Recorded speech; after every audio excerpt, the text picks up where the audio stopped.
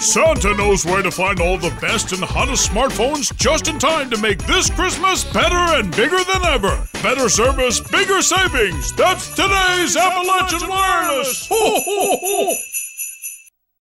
With daytime temperatures struggling to get above freezing and nighttime temperatures nearing single digits, many people may be facing dangerous situations.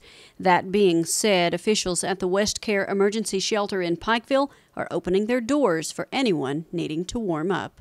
Because the cold weather's coming, we decided to open up a warming station. Of course, that's for people whose heat may have tore up, your water may be froze off. You know, you can always come here and shower, eat, get some hygiene products, and stay the night if you need to. Coleman says they're trying to get the word out to as many people as possible because of the misconception that only those without a place to stay are welcome.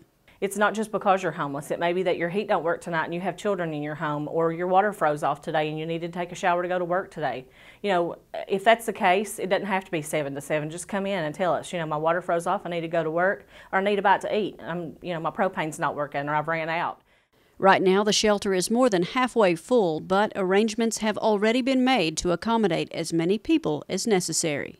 And you know, our maximum capacity is 30, and the city police had called over and said if we got above 30, just to let them know and they would open something up. So, you know, our community partners are so amazing in making this possible for us.